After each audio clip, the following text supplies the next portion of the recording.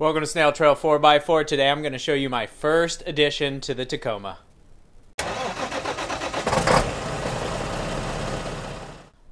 Alright, so here's the inside of my truck. It's very basic for the most part. I mean, it's completely stock. Came with the floor mats, came with the step guards. Everything else, you know, is the way it came. So the first thing that I'm going to be talking about and modifying today, oh, did you see? I got a manual. Boom. It's so much fun to drive a manual.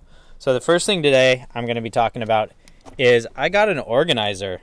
The glove box or this center console just comes empty with nothing in it. And so I got this tray organizer offline, and it's super basic. I like actually having some coins along in the rig with me at all times. If I'm going downtown, I can use the coins and meters, and you know, sometimes you just need some extra change for whatever. And in my rig, there's no other coin holders. I was putting them in like where the cup holders were, but then when I go get drinks, you know, it just makes a mess and it's all over the place. Yeah, I didn't have a coin holder and I wanted to solve that, and this tray actually solved that solution, plus some other benefits. You know, it's got some other dividers in there so I can store things on the top. My sunglasses actually fit in there where they don't fit in the overhead part. I like the fact that it has that hole. You can see my finger sliding back here.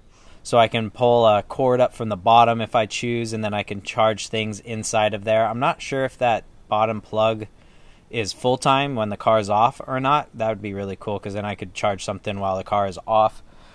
And the dividers seem pretty neat. I'm not quite sure how functional they're going to be for me.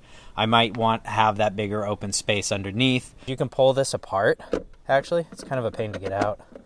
You got to kind of turn it, twist it.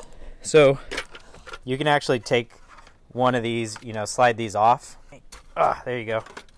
So you can take these apart. I might run it like that. That might be kind of interesting to have sort of a long and a short divider, and then I can have some space for other things. But I'm going to play with it a little bit more.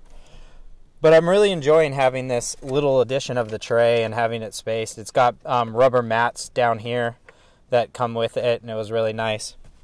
I bought two of these. I bought one that came with the dividers, and I bought one that didn't. And they're the same tray, the same top. So I have an extra one, and I'm probably going to give it away. I'll figure out what I'm going to do with that here soon. So if anybody's looking for one, pay attention. I'll probably be doing a little giveaway on Instagram for it, because I don't need two. So we'll figure it out. So I like this divider. It's super easy. It's literally, you saw me pull it out. You kind of have to twist it to put those dividers back in. But the tray sits right on top, and that's it. There's like no install to it. But what I like about it is that it fits really well. It didn't collide with anything. You know, the tray and the dividers fit in there, not a problem. The top closes. You don't have to press it extra hard to shut it with a little bit of space for that tray. I appreciate you watching. If you are looking for a tray like this, you can grab them on Amazon. I'll put a link down below. I'm excited to do some more upgrades on this Tacoma, and so don't forget, keep crawling.